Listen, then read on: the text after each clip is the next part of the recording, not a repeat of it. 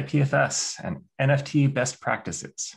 What are those, right? And we've spent some time thinking about this, and we've kind of come up with a few recommendations that we think will ensure that your NFTs end up in a good state, because there's a lot of like subtle missteps you can make along the way. And because NFTs are pretty permanent, you kind of want to get it right on your first go if you can.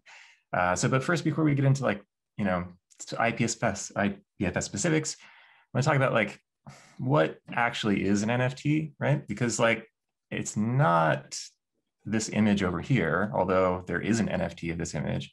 But of course, anybody can grab these pixels and stick them in a presentation or whatever. So the media itself is not really the core of the NFT in almost all cases. But what it is like a record of ownership that's public on a blockchain. So there's a few, like when you boil it all down, like what actually is the NFT? It has a unique identity. So there's only one specific one of each token. You can't trade them about. They're non-fungible. So you can't like exchange one for another in an arbitrary way. And then they can be transferred to a new owner and owned by a specific account on the blockchain.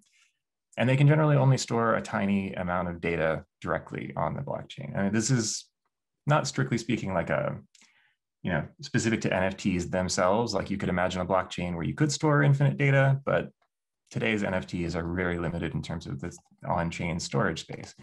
So they have this, escape hatch basically, which is like you can link to data off-chain using a URI, or uniform resource identifier. And this is the primary method of actually getting the NFT to mean something, as it were. So, right, an NFT, generally when people think of it, they're like, oh, it's this cool artwork, or it's music, or it's whatever. But on the blockchain itself, all you really have is the URI that points you to the thing. So here we are at our public service announcement. Friends don't let friends mint NFTs with HTTP links because they are fragile, although they are super familiar and easy, and they're widely supported. So it's easy to understand why you might want to use them. But they can change at any moment. Like, I mean, I can write a web server now, returns the current time. And every time you request that URL, it's going to return something different. And the same is true for any artwork that you might want to put, or any asset that you might want to make an NFT out of. The URL points to a location, and what's at the other end of that location can be anything. And so there's no guarantee that it's going to be the same thing that the NFT creator put there. So we have IPFS, as most people here will probably know. Like IPFS uses content addressing, and it basically, now you have a link that actually can't change, right? If the IPFS CID, or content ID, will only ever point to the specific piece of data that created it. So we think that this is the best way to refer to data from a blockchain, basically, because it will always point to the thing that you thought it was pointing to when you created the record. And on the retrieval side, you get built-in verification. So when your IPFS client fetches the data, it's going to compare the hash to the CID. If they're not a match, it just won't give you any data. So there's no like real danger that you're going to be like have the rug pulled out from under you, as it were, and all your goodies are changed for something else.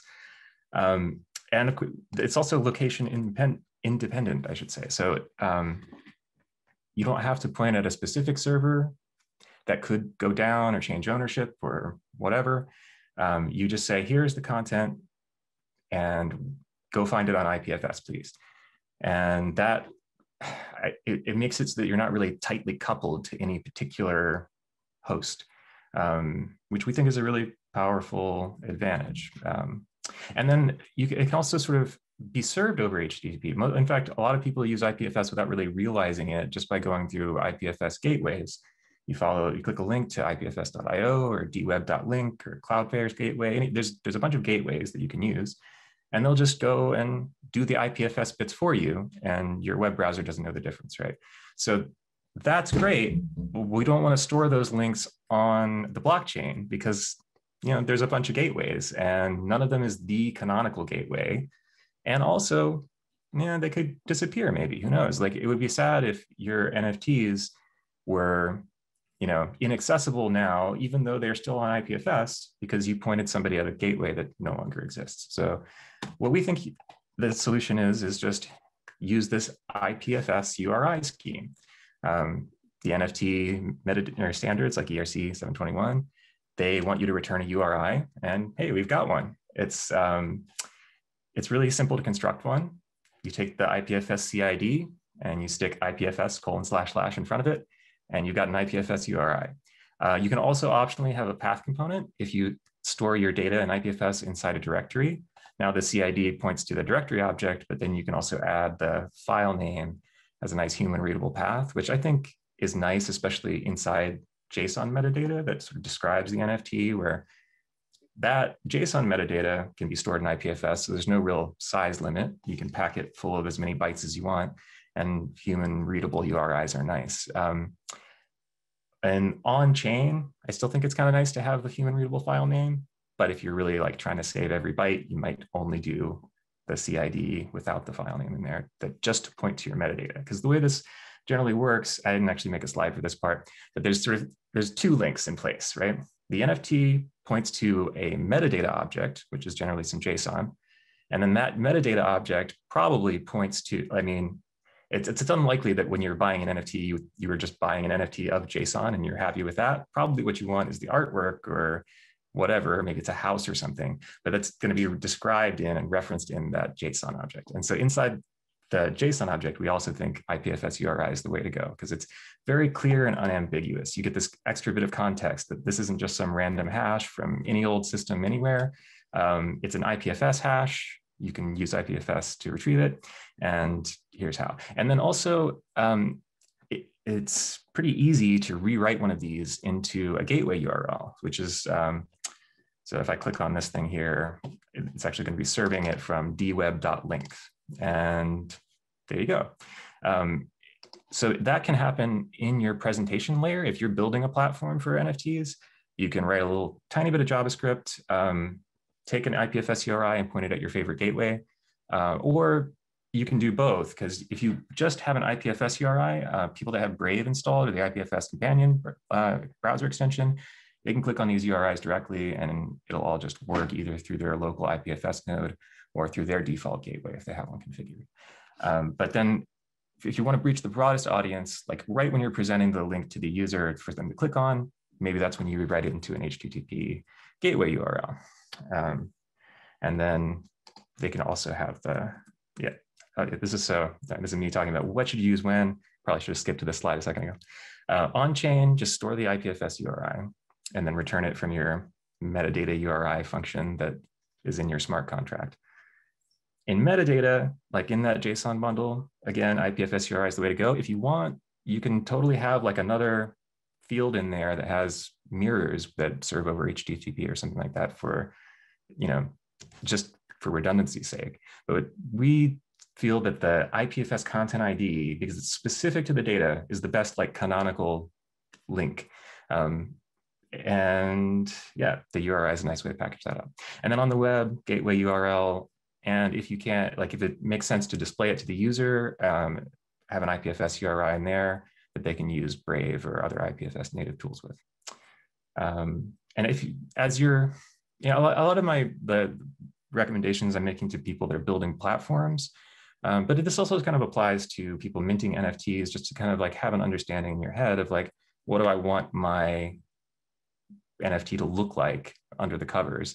It's nice if it has IPFS URIs in it, right? And that's something that you can kind of check out with the NFT platforms that you might be working with. Like, do they actually do this in a sensible way, or what's going on? So, and then there's another thing to mention here about persistence, right? IPFS is, it's a peer-to-peer content distribution protocol and addressing system. And as data is requested, it kind of like spreads out through the network. When I fetch some data from somebody else's IPFS node, my node is going to keep a copy.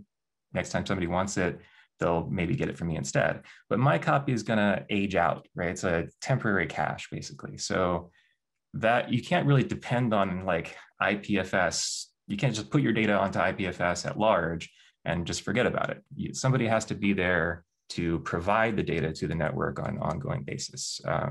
And that's, you know, an IPFS node that's connected to the internet running 24/7. And that could be your node if you want.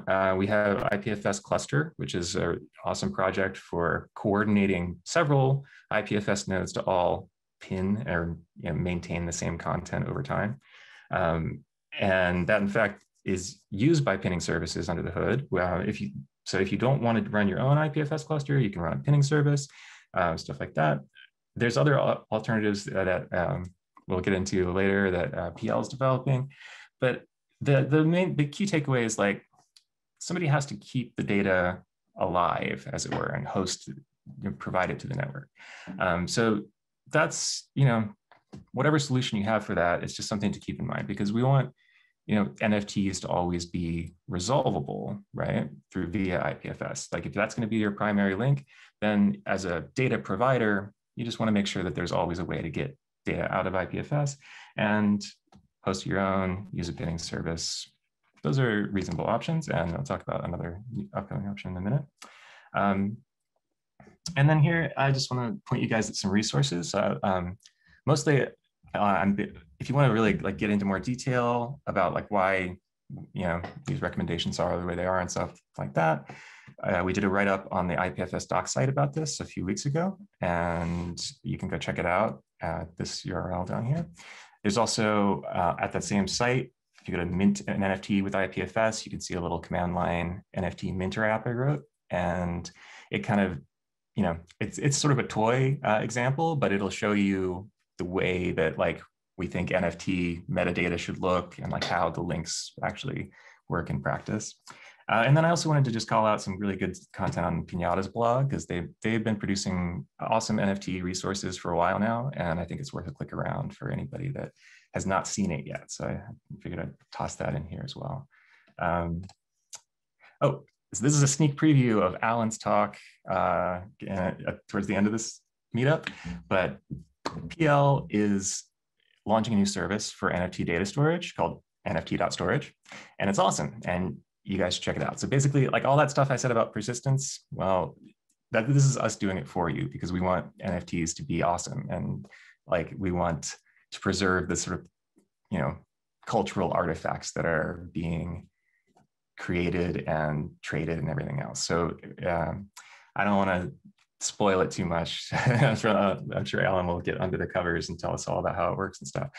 But it's a very like sort of set it and forget it approach, especially if you're just, if you have other things to think about, you're building an NFT platform, maybe you want to use IPFS, but you don't want to like learn everything about IPFS right now, maybe check out nft.storage. And that's really it. I think that if anybody here has questions for me, hit me up. I'm probably going to give you a faster response if you email me.